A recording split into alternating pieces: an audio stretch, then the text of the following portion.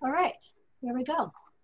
Hello, and welcome to the Cogswell-Macy Act, Training Teachers of the Deafblind and Deafblind Interveners. My name is Anna Costellas, and I am the Resource and Dissemination Manager here at AUCD. We would like to thank you all for joining us today. Before we begin, I would like to address a few logistical details. First, this webinar is being recorded and will be available on AUCD's webinar at the close of the event. We ask for folks who are not speaking to have their video cameras turned off so that just the presenter and the interpreter are on screen.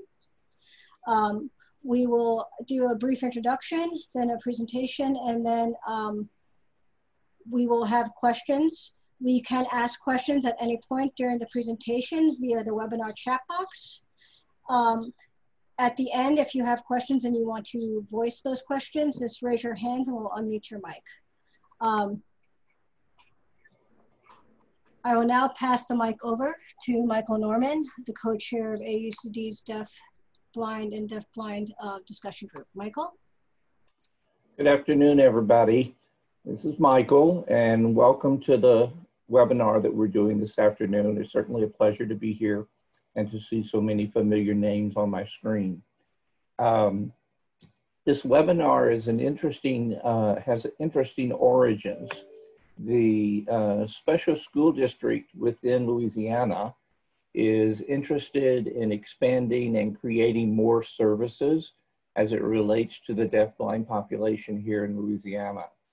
And as such, they have a committee within their schools and within their administration who are currently learning about services across Louisiana and across the United States as it relates to interveners and teachers of the deafblind.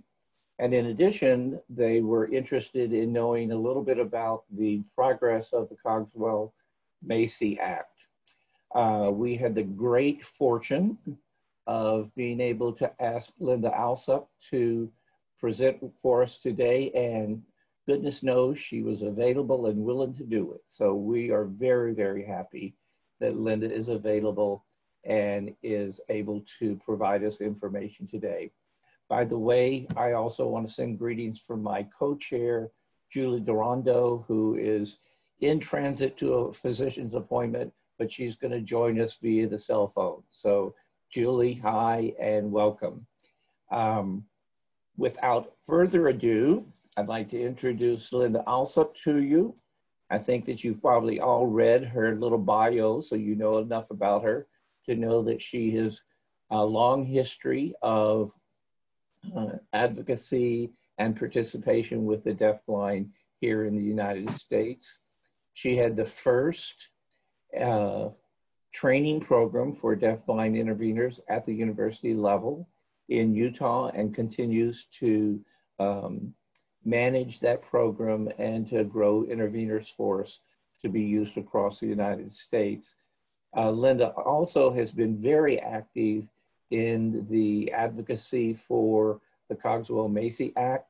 So she's certainly the go-to person to provide us information about that. I also wanted to send a shout out to the National Center for Deafblindness, who is also interested in us, in what we're doing. And Christy Probst is also online with us today. And we're pleased that she is able to be with us as well.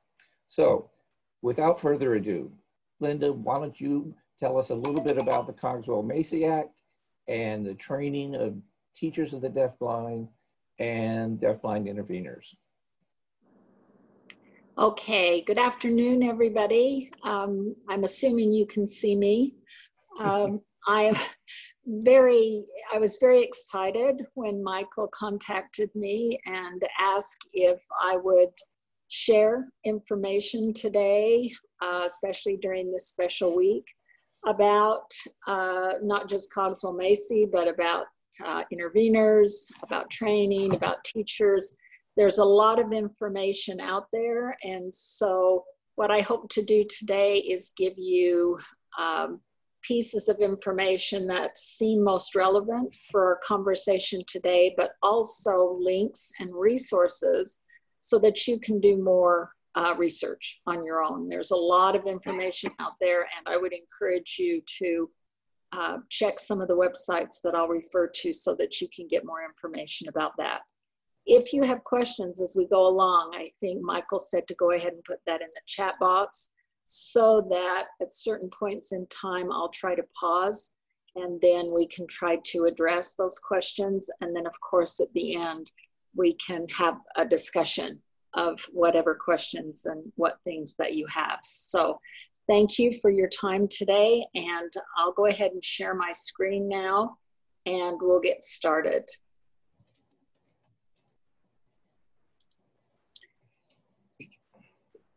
I wanted to start the conversation today on the Act itself. There's a lot to understand about it. It's been around for quite a while, and I put this slide together to show you that it first started in the 113th Congress, which was 2013 and 2014. And at that time, the deafblind, we had not become a part of the Cogswell-Macy Act during that Congress. It was after that those of us that were working on the coalition and in other groups found out about it and went to the two authors at that time. One is Barbara Raimundo and the other was Mark Rickert, and asked them if they would be open to a third title that would deal with the deafblind. And at that time, they were gracious enough to say yes. And so we went through that process then of writing Title III with input from the field. The things I'll share with you today had input, and others looked at the wording. And so if any of you have interest in how that was vetted and how that was done, I can answer that question also. But basically in the 114th Congress was when then Title III was added to the Alice Cogswell and Annie Sullivan-Macy Act. Now that's the full name, but you'll hear people say Cogswell-Macy just because it's shortened. So if you read that on any website, you'll know that it's the same bill. The sponsor, the person who introduced it at that time was Matt Cartwright, who is a Democrat. And at that time, there were 43 co-sponsors. You can see the year before, there were 21 co-sponsors along with Matt Cartwright. So adding Title III, I think we gained more momentum with getting 43 co-sponsors. Then in the 115th Congress, 2017 and 18, again, and just to give you a little background, what happens is if a bill doesn't pass in a congressional session, then it's considered that it died. Basically, it dies. And so then it has to be reintroduced in the next Congress. So when you see Matt Cartwright's name here, he is the one who has continued to support this since its early inceptions. So in the 115th Congress, then we ended up with a senator who added his name. So originally it was mostly people from the House, representatives, who were part of that, and it was very important to try to get some senators on board. So it was Senator Edward Markey who stepped up to say, okay, I'll make this a bipartisan bill, which means it comes from both the House and the Senate, and also although, excuse me, I used the term wrong, it comes from the House and the Senate, but it was still mainly Democratic. As you can see, it's been a Democratic supported bill. There was just one co-sponsor there in the Senate and 48 co-sponsors in the House in the 115th Congress. So we are now in the 116th Congress, and we are the 2019-2020. Again, it had to be reintroduced, and you can see also that the House bill changes each time. So HR means House of Representatives. That number is now 4822, and in the Senate, it's 2681. So each Congress, the number will change. So that can be a little bit confusing. But where we are at this point in time, we're looking at 4822, and in the Senate, 2681. So my next slide is to show you who those are. So at this point, we have 20 co-sponsors from the House and 3 co-sponsors besides Senator Markey from the Senate. Now we added another one, so I think it's 21. So here are the co-sponsors as of today. Night before last, John Carter from Texas was added on. So you can see that besides those who introduce it, you'll see that there are then at least 21 co-sponsors. And then in the Senate, we have Shelley Moore, or Shelley Caputo, Mike Braun, Elizabeth Warren, and then also the original gentleman who originally introduced it, which was Edward Markey. So that gives you a sense of what we're looking at in terms of the representatives. The idea is to continue to gather more sports or more support, more sponsors. You'll notice that it's been a very democratically supported act. And so one of the things that we've been working on is to get the Republicans to support it. Passing a bill is very difficult. If any of you want to go online and see what it takes to pass a bill, it's quite a process. And so in terms of the expectation, I think it's important to note what that is. I'm just gonna go to the next slide here, which will give you the screen share of where you'll see this. So this is what you would look for if you go on to congress.gov. So I wanted you to be able to see what you're looking for so that you can spend some time, maybe after this presentation, knowing you can see what that looks like, how it's presented there, and we'll look at the wording down below, the text down below. But this is what you'll look up if you go to congress.gov, and you can see at the top it'll say /bill /116th Congress /House Bill /482. So you can kind of find your way through it and go through it and read the text as you're interested. Now, just to step back and say, what is the expectation? It's very difficult to have bills pass through Congress, and this bill is a large one because it has 3 different sections to it. So it represents the blind community, the deaf community, and the deafblind community. And that's a large bill. That's a large group of constituents to please and to have support it. And so at this point in time, what we've been assured is that our efforts related to lobbying are to really help with creating awareness, to create conversations in Congress, in the Senate, and in the House, to familiarize the legislators with the issues, with what the concerns are and what the problems are. And in many ways, the hope has been that IDEA would come up for reauthorization, and then because this bill has been in Congress now for several years, that when IDEA is looked at, reauthorized, there would be wording that would come directly from the Cogswell-Macy Act into IDEA. Some of it would be there, people would be familiar with it. So I have not heard any one of the original people who've worked with it say they expect the bill to pass as it is in its entirety. The expectation is more that it will continue to create awareness, keep discussions going, and that those needs will become very obvious to the representatives, and that there will be wording that can be included in IDEA from this act. Unfortunately, with IDEA and with all the issues that have gone on this past year during this Congress, many things like this have been slower to go through, as you can tell. These are not priority things when, with the virus and the other things that have occurred, it's been a more difficult climb to try to get co-sponsors. So I wanted you just to familiarize you with this, and then we'll go right into the text. But this is what you'll see when you go on there. You'll be able to look at text. You'll be able to see co-sponsors, committees, related bills. It's really a good website. Just to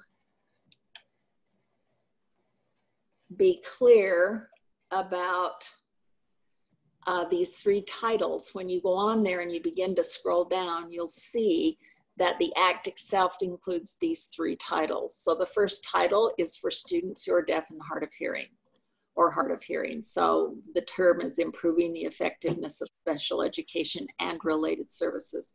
Title 2 is for students with visual disabilities. And then Title 3 is the title that I've described that we've added related to children and youth who are deafblind. So when you go on and you start reading it, I'm going to be quoting from Title 3 today as we continue to talk. But if you have any interest in the blind issues and in how that's written, or the deaf issues, you're welcome to go on there and read through that. Just know that there are organizations who are working for the deaf community. Barbara Ramundo represents them in her community, and then NAD has been supportive, and then AFB and those other groups have been those that are helping with the blind. So it's very much a collaborative effort. So just as a summary, the hope is that it will ensure that every child who is deaf, hard of hearing, blind, visually impaired, or deafblind, regardless of whether they have additional disabilities, will be properly counted and served. So that was one of the beliefs and tenets. 2, each child's unique learning needs will be properly evaluated. So you'll see language about evaluation in there. 3, states will engage in strategic planning to be sure that they can in fact meet each child's specialized needs. So that has to do with state plans. The 4th one, the U.S. Department of Education will do its part to hold states and schools accountable for their plans and what they do. The next one, students who are deaf will be served by qualified personnel. Then students who are blind will receive state-of-the-art services and skills supported through a new major national collaborative initiative addressing their unique learning needs. And 3, students who are deafblind will have access to trained and qualified interveners. So that's the language, again, that you will see on the websites in terms of what the hope is, or what they want to ensure through this act, through this bill. Now, as you read through it, you'll note that there's sections in each one. So as we were working on Title 3, we had to mirror the section on state plans, the section on evaluation, the section on child count. So as you read through that, you'll see that there's parallels there, and you'll understand why, so that there is continuity between each of those pieces. As far as what's happening with Cogswell-Macy, and as I said before, the progress has been slow, and there have been some people, some of the different constituents who have taken issue with different parts of the act, and I think that's inherent. And when you write a bill that is such a broad bill that covers a range of needs of sensory loss, you're going to have people who take issue, who don't support it. So if any of you are interested in the ups and downs, or the ins and outs, so to speak, as this has progressed through the Senate, again, you can find that online. That information is available. I'm not going to talk about it today. But it is not necessarily a smooth path related to some of the constituency who take issue with different parts of it. One of the things that has been helpful for us is that we haven't had in the deafblind community any groups take issue with Title III. And that's been really a strong show of support. It also reflects the fact that when Title III was written, it was indeed a collaborative effort. And there are people who read it, gave input to it, people who were involved. And so now, as far as Title III goes, we don't have anybody stepping up saying, we don't support this part, or we don't like that part. And that's not the case in the other 2 sections. So see where we go next. Okay, so I think what I'll do is go right to some sections of the bill. So because we're talking today about interveners, training of interveners and training of teachers, I'm going to highlight these sections. But again, if you go to that congress.gov, that website I showed you, you'll see all this wording under the appropriate sections. So one of the things that is there in section 301 is identifying children who are deafblind. One of the problems that we've had has been the definition of deafblindness that's been in the regulations. One of the things we did is work with a group who had, worked on this. And so I just want you to note here that you can see somewhat of a definition in this language here. If you'll just go down, I'm going to say when a state classifies children, they identify, locates, and evaluate children with concomitant vision and hearing losses who are or may be classified in a disability category other than deafblindness, meaning concomitant hearing and vision impairments, the combination of which causes severe communication and other developmental and educational needs that adversely affect a child's educational performance, and including children who are deafblind with additional disabilities. And then the rest is pretty much standard wording. But I wanted you to note that it was a way of slipping in a kind of definition to try to help with the problems that have been in place in our field related to the previous definition that had to do with where a child can be educated, rather than this type of definition relating to the sensory loss. So just an FYI that is in section 301. I wanted to also now jump to the conversation around interveners. As you know, those of us in the field that have been working for a lot of years on the intervener issues, the end goal has always been to have interveners be recognized as related service providers, just as interpreters are listed and recognized as related services. So this is the language in section 302. It will say that this section is amended by inserting and intervener services which are provided to children who are deafblind by a qualified intervener after and then for diagnostic and evaluation purposes. So this tells where it would be inserted. And that talks about a qualified intervener being available and assigned to a child who's deafblind. So that's in section 302. And it's under related services. So section 302, section 602 is related services, and in Cogswell-Macy, you'll find it in 302. Now, just as a little bit of a heads up, when a bill is made, if a Congress approves a bill or an action, it becomes statute is the term they use, which means it becomes law.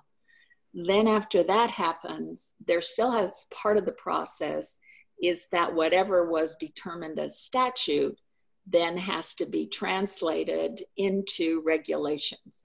So the Department of Ed writes the regulations based on the statute.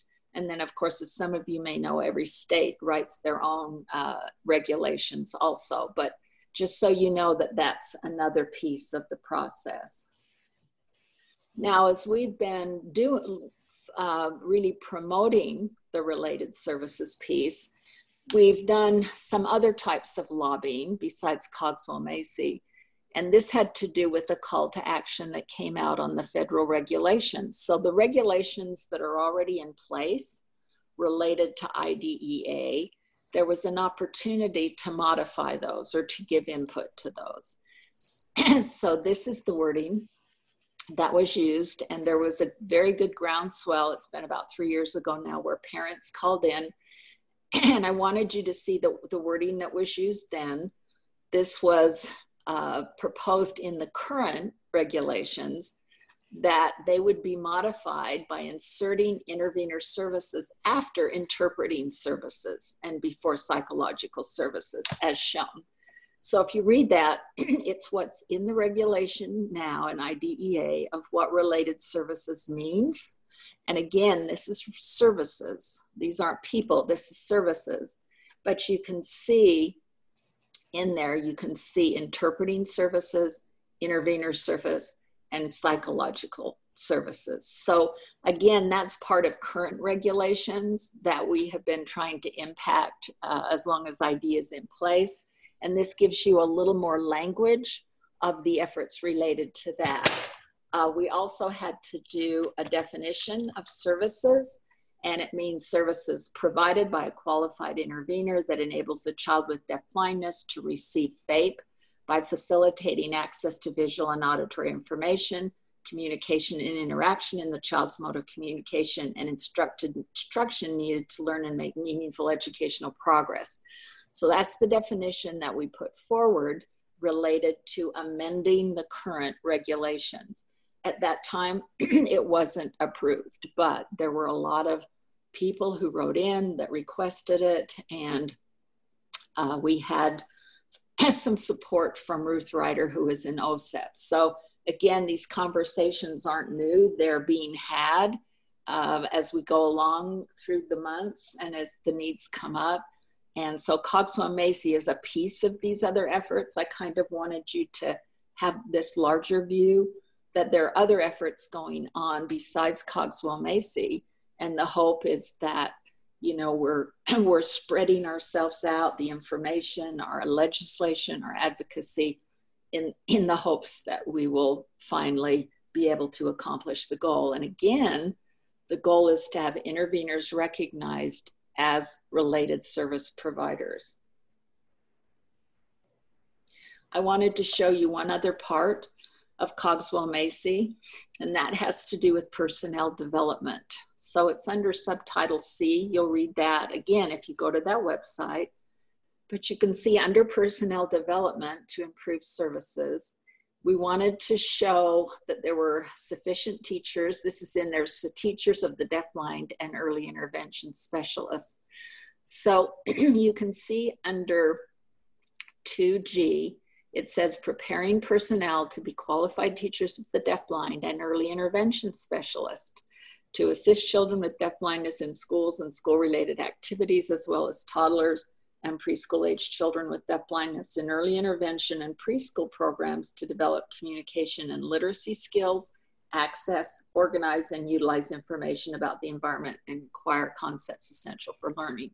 So there's the wording about teachers of the deafblind. That was very strong advocacy for that and continues to be, as some of you may know, for that to be recognized at the federal level.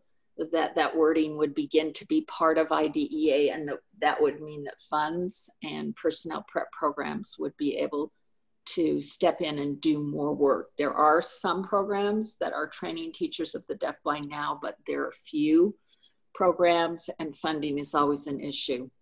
Under H, then, we put in preparing personnel to be qualified interveners as individualized supports to assist children with deafblindness in school and school-related activities, and infants and toddlers and preschool-aged children with deafblindness in early intervention and preschool programs. So that covered not only school-age, but early intervention and preschool. So you can see it's under the personnel development piece. It does focus in on early intervention. It includes early intervention, which is good. It's not just school age, but there's where we have the term intervener. Now, if you wanted to go on to that website I showed you, you could do a search on interveners and you would see where it is, you know, each place where interveners are discussed in Cogswell-Macy. You could do the search, you know, basically on anything. So do we have any questions? There's also a place talking about interveners under the findings. It's called findings. And you'll see that on that page. And we had to we submitted 8 findings, and one had to do with interveners. 2 actually had to do with interveners. And then what happened was then the office that the sponsor, they go through and they have their attorneys and stuff figure out the wording. But you'll see 4 and 8, and I'll show you 8 as we move forward. But you'll see those, and then if anybody's interested, we have findings on 8 different categories. about deafblindness that you won't see in Cogswell-Macy, but were submitted to the legislature. Okay, we're gonna talk a little bit about now what interveners are and why we're working so hard to have them be related services. Do we have any questions, Michael, at this point? This is a good point for questions. Right now, Linda, you are doing such a good job. No one has any need for a question. You've covered everything. So okay. None at this point. Okay, thank you. So again, there's a lot there, but my hope is this will be clear to you. One of the things that we found as we were doing advocacy work with parents is that they felt that we would get it passed in one Congress. And we're trying to be very clear about saying this is a difficult road and this is what the hope is. And this is why we're lobbying to keep deafblind children and blind and deaf children in the conversations to do what we can advocating. So let's just talk a little bit. When I talked with Michael, he said, we'll just review why we've spent so much time on interveners and what it is about them. And again, this is, for many of you on here, this will be not new information, like a no-brainer, but I can tell you from my work, my national work with different districts, there's still so much that is not understood about deafblind children at the level, at the district level, at the family level, at the state level. And so it is a constant thing that we do to educate, to make people aware, and to advocate. And we know that in my early years of advocating, I was told, you know, that list of related services in IDEA is a non-exhaustive list, which means it doesn't include everything. You know, you can, a school district or a state can name another service as a related service, and they can put it in their state code if they want. And that is the case. My own state in Utah has put interveners in our state code as a related service, which is what a state can do.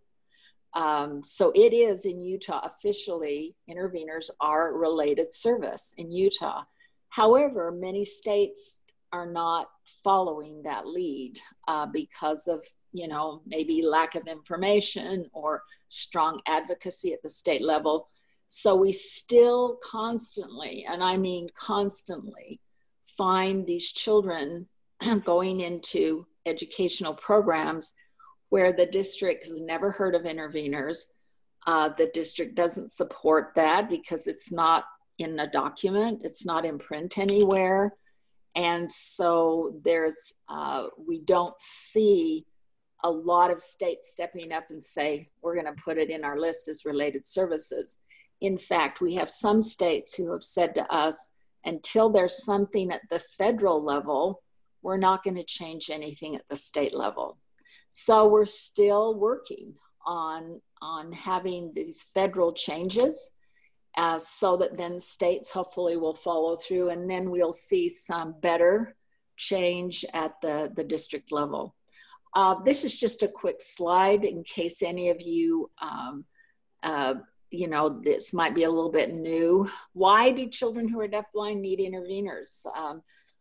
When I have stood in front of committees to advocate for, that question always comes up. They say all children benefit from a one-on-one. All kinds of disabilities do. And so we've had to be clear about why it's not a Cadillac, that this is appropriate practice for these children. And we have to be clear about articulating the learning issue. I'm having trouble getting my computer to click on the next thing.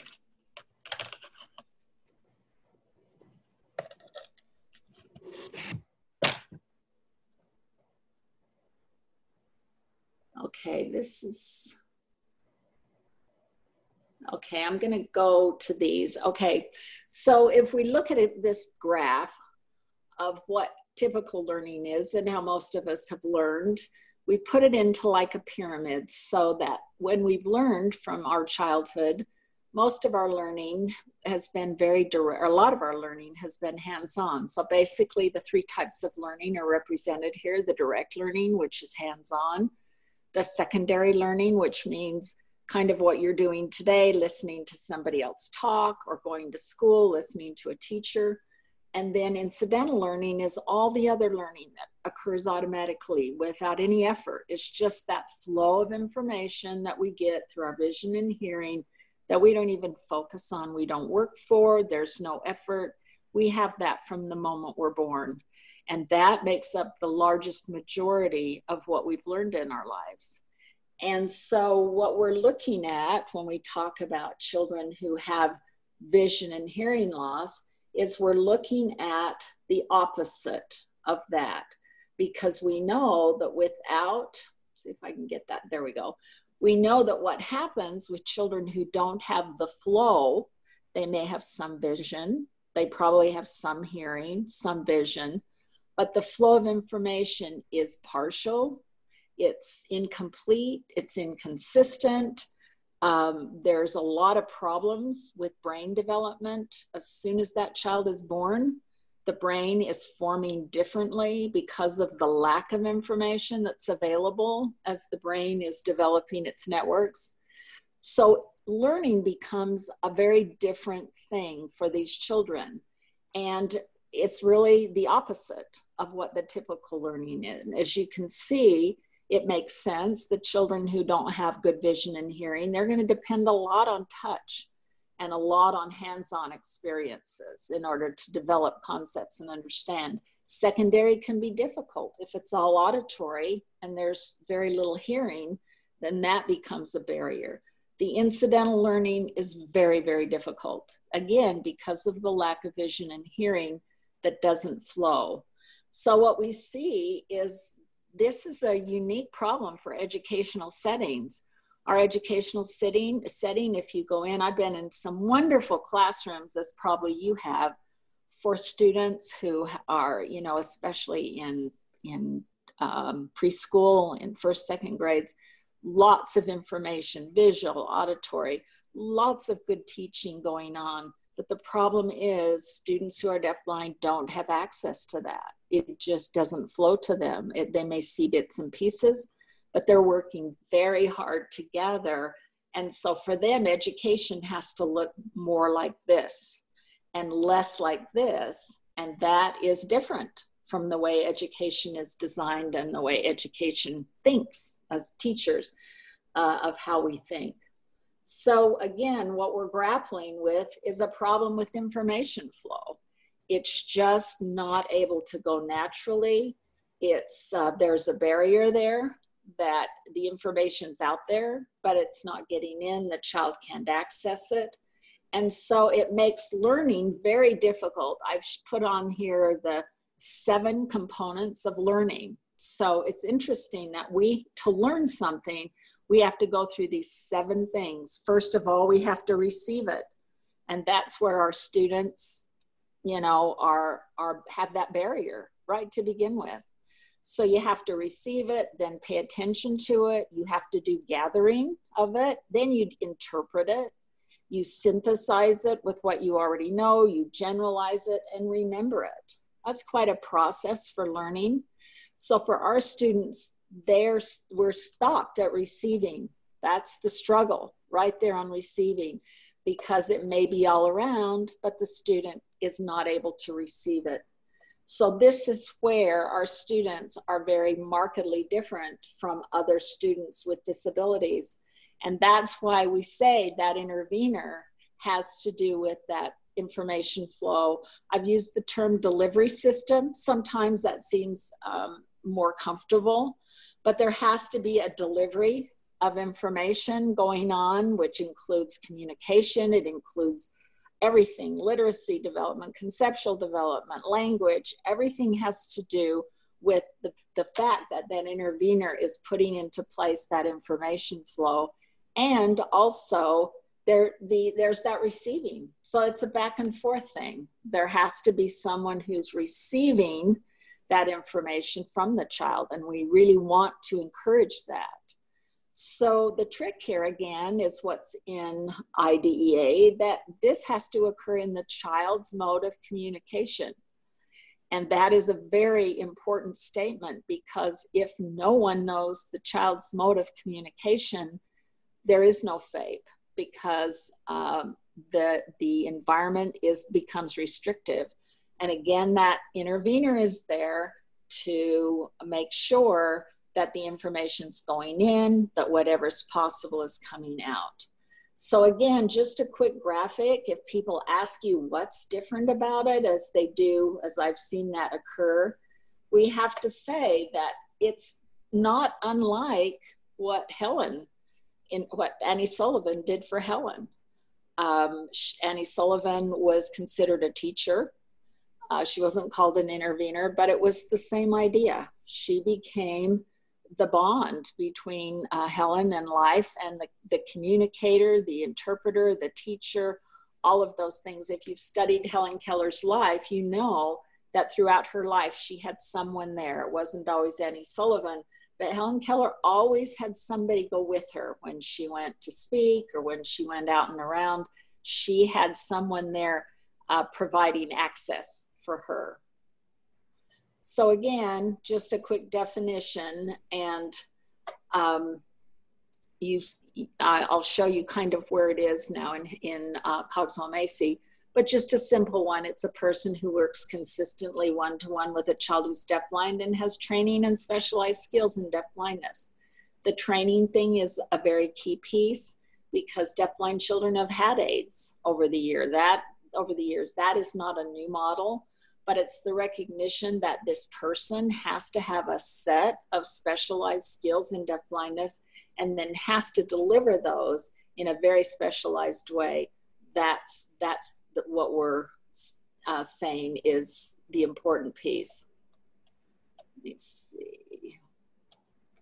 Okay, so the role of the intervener, again, simply, this is birth to death. So if you can think of a child, you can think of an adult. It's access to information that is barred because of vision and hearing. It's communication, the development and use of receptive and expressive skills.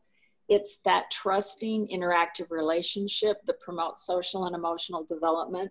And there's all kinds of research now that supports this piece, that the social and emotional well-being really must be taken care of for all children, or learning doesn't occur. So these are three strong things that the intervener does as their major role. And again, I've had adults say to me, well, I want all those things. I need someone. I may call them an SSP, or I may call them someone else, but they're basically doing these three things for me.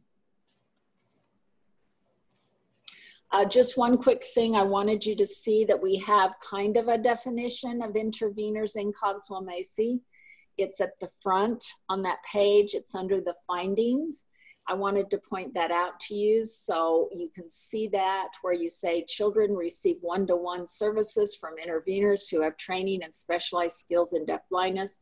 Interveners play a critical role in the provision of a free and appropriate public education, because they provide access to the information these children need in order to learn and develop concepts, to facilitate their communication development and interactions in their preferred mode of communication, and to promote their social and emotional well-being.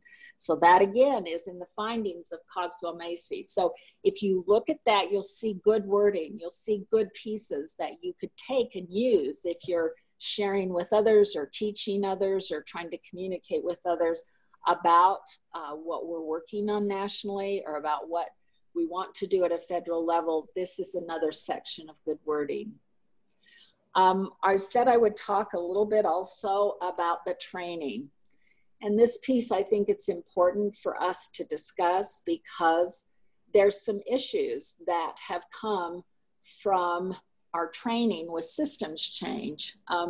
We've been doing systems change probably now for about 18 years specifically. It feels long, it seems long. I hope we don't go another 18 years. But when we first started to work on training issues, we went to the Council for Exceptional Children and asked for competencies. We were told we need a standard, a national standard of what these people do, what their knowledge and skill level needs to be. And so at that time, again, a group got together and developed intervener competencies, and then went to the CEC and worked with CEC to have those approved. And they had quite a process where they had, sorry, I hope that didn't break your ears, where they had quite a process of being able to look at those. And at that time, CEC said, well, the only place we could fit you in, because they don't have competencies there for interpreters, which is interesting. CEC doesn't have competencies for interpreters. But they said, if you will align with the paraprofessional advocates who were at that time working with CEC to develop paraprofessional competencies, we will go ahead and approve these. So at that time, those were approved to read knowledge and skills needed by paraprofessionals who work as interveners with children who are deafblind. So that's the wording that went into the CEC competencies. And initially, the paraprofessional competencies were combined with the deafblind competencies, because again, that was put into that folder, so to speak, in that category. As we've been moving forward over the last 5 to 10 years on this advocacy work, our wording in Cogswell-Macy and in all the things we're discussing is specific to related services. So now we're scaling up, if you've heard that term. We are raising our conversation. We're increasing our vocabulary, because we know that we have to have these people recognized as related services so that they will be valued, just like interpreters are, just like other related services are.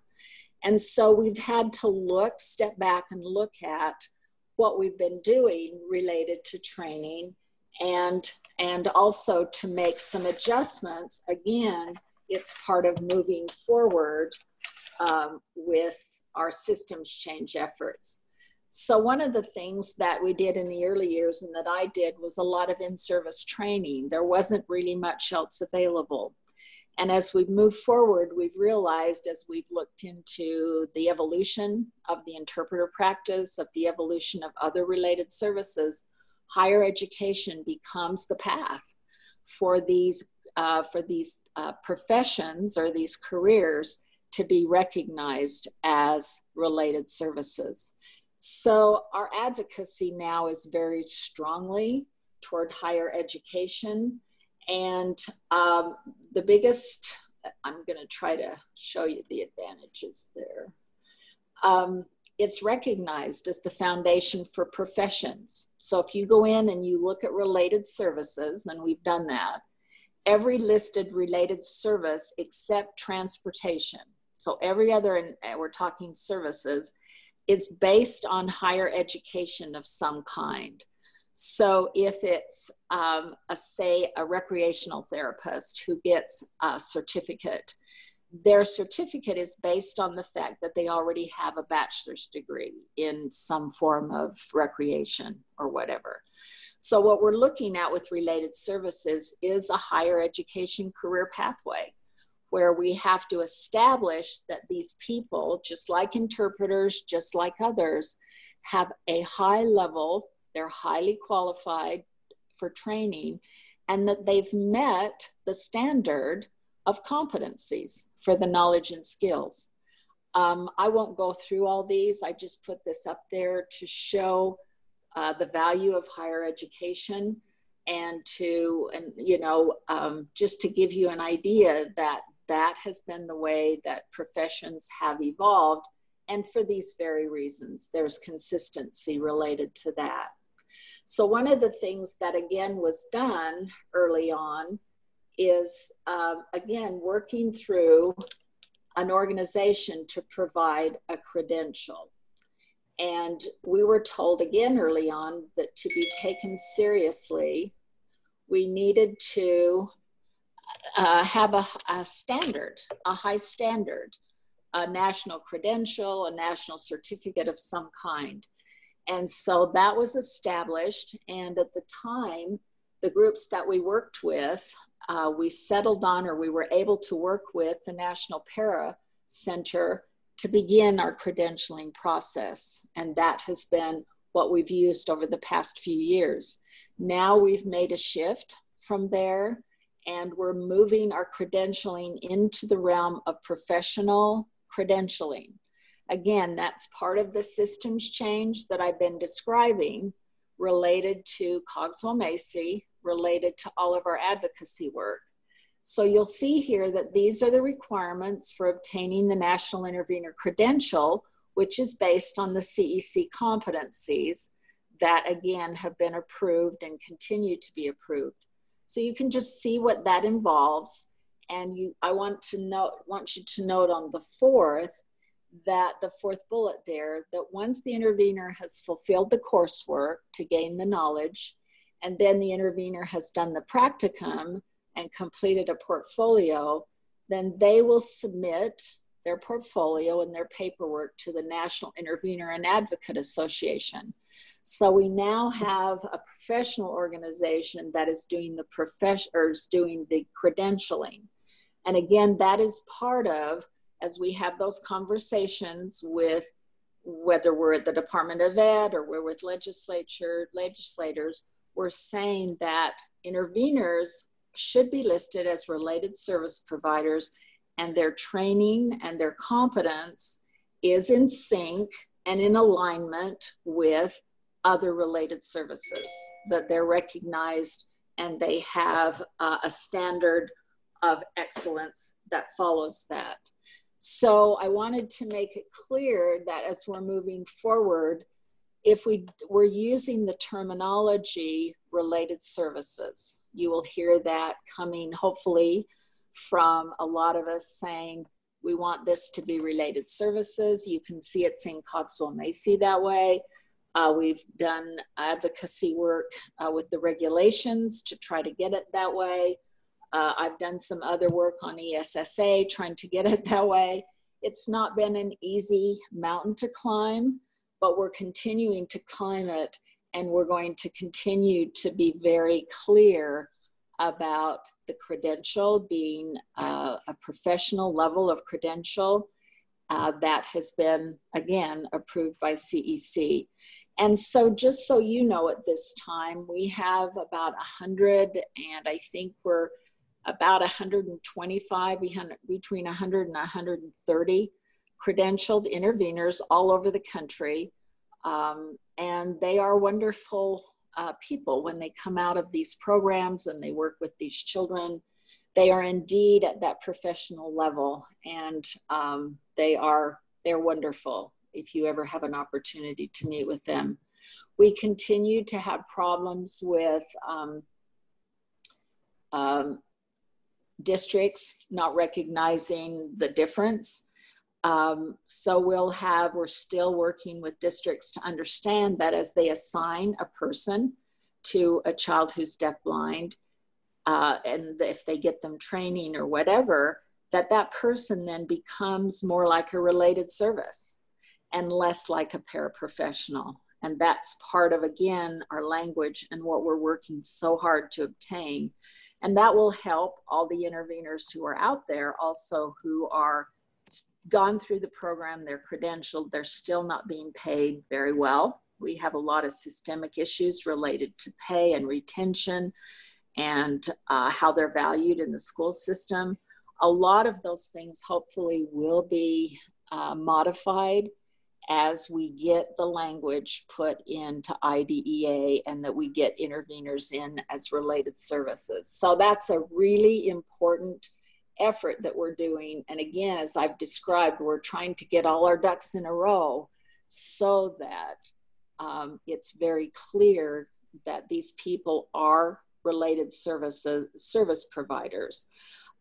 Just one other quick FYI, part of our research has been to go into IDEA and to look at all the wording around related services.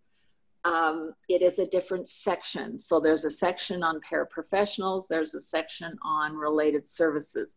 They're different sections. So if you read those, the language is different, all kinds of different wording and language related to those. Again, why we're trying to be very clear that these people are related service providers and they are a cut above what's, you know, a paraprofessional. I wanted you to see the two current university training programs, Utah State, and then Beth Kennedy has a program out of Central Michigan University. Our hope, we've had several other people are working on programs. And so our hope is that we will have that more people, either community colleges or universities, will step up to provide this training so that, again, we can continue to keep the efforts going related to training these people and having them be highly qualified.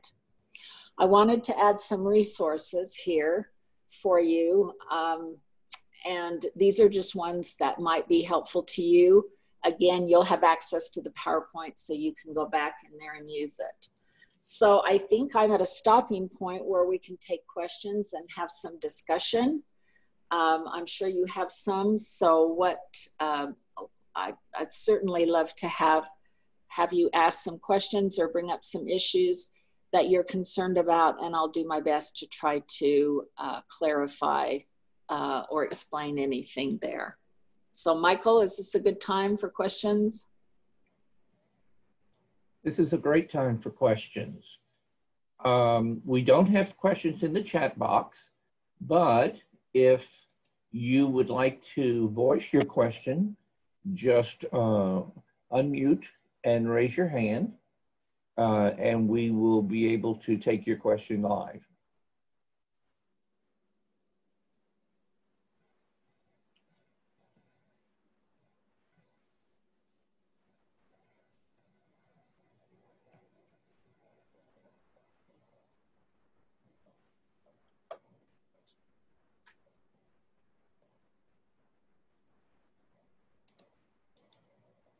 I notice we've got several people online from other states besides Louisiana. Perhaps you could help us by telling us what's going on in other areas.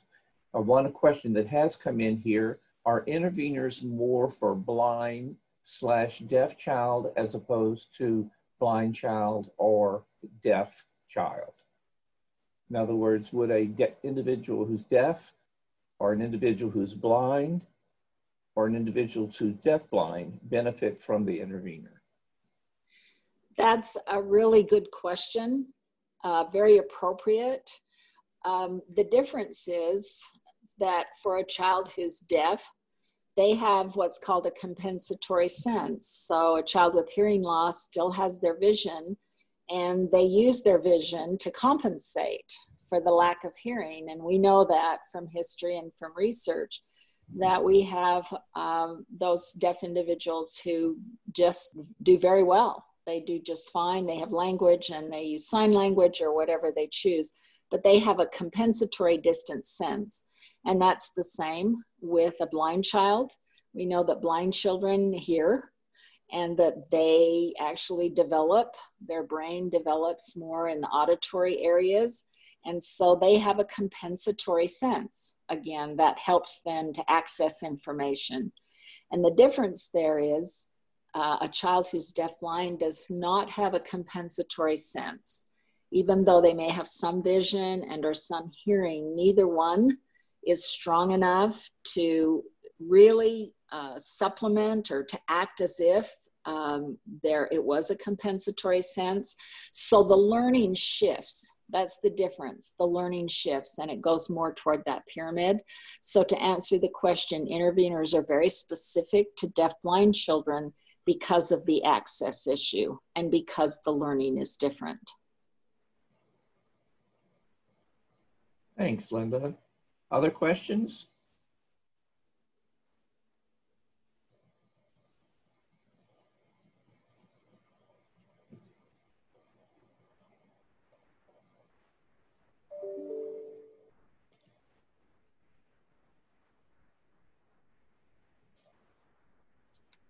How about my colleagues from the special school district? Have we answered some of your questions?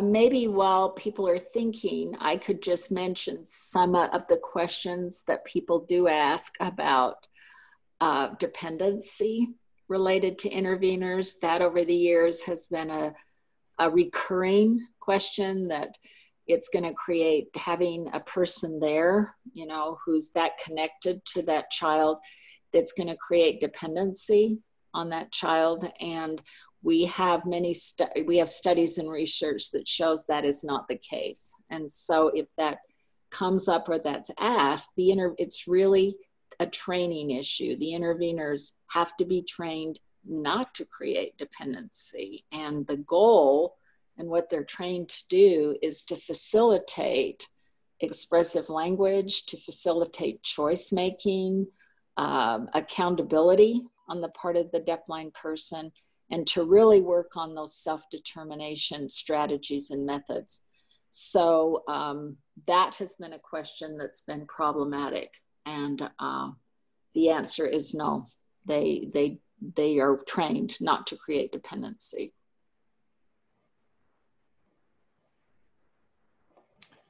Here's another question. This is from Aaron Klein, and it's actually, hi Linda, great info, thanks. Coming to you from Delaware, I know several people who think the OHOA modules are the same, or easier, more time efficient, or free as higher education. Any tips on the difference and or how to convince them that higher ed is worth it? Thank you, Aaron. That's a very interesting question that is asked a lot. Actually, I've asked that question and it's asked a lot. And there is a difference. There is a difference. The AHOA modules have been developed and are like a library. If you think of what a library is, it's full of information and videos and different bits and pieces of information that have been developed over time by people in the field and experts in the field. The difference there is that higher education is a curriculum-based learning, whereas the AHOA modules are more like going into a library. And again, my comments are based on my own experience and feedback from different interveners. And so there is a difference in self-study, where you're going into a library and trying to pick up and put everything together in terms of a craft, and following a step-by-step curriculum where the instructor has decided that you have to learn A before you go on to B, that M won't make any sense, you know, unless you've covered A, B, and C. And those of you that are higher ed will know that that's part of the trick of teaching, is trying to figure out the step-by-step process of learning. So there is a difference there. And also those who go through, I believe, do have the opportunity to become certified through a Paracenter, the Para2 Center in Colorado. So it's a different path, a different type of curriculum. The higher ed curriculum, we have a lot of data behind it. And again, of course, you know, you'll hear it from me. It seems like that step-by-step learning and the higher ed experience is the way, again, that the system tells us we have to really be pursuing in order to be recognized as this being a profession. So there is a difference. If anybody wants more information, you know, we can provide that, or others can provide that. Thank you, Linda. I didn't tell everybody how to raise your hand, so just in case you're being shy and you don't know how to raise your hand, if you, at the bottom of your screen, if you press the participants button, it will open up a participant list, and there is a raise the hand button there. So if there's been a reason for you not to raise your hand, we'd be happy to take care of that for you.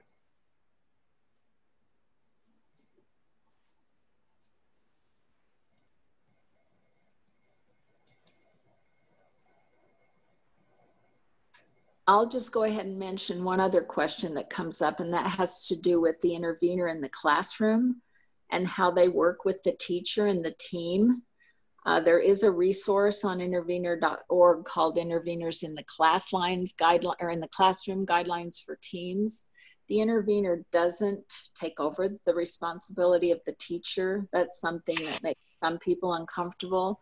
The intervener works under the direction of the teacher, just like others in the classroom. And then the intervener works collaboratively with the teacher related to the curriculum, related to any adaptations that need to be made.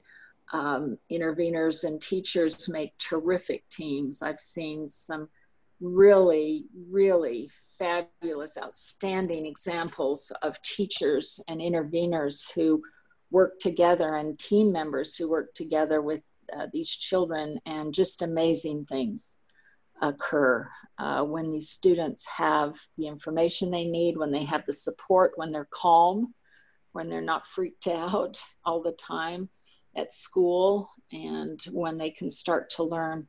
We're seeing just some wonderful child outcomes, some real improved child outcomes that we haven't seen in you know, 20, 30 years ago. We weren't seeing those kinds of outcomes, but they're happening now.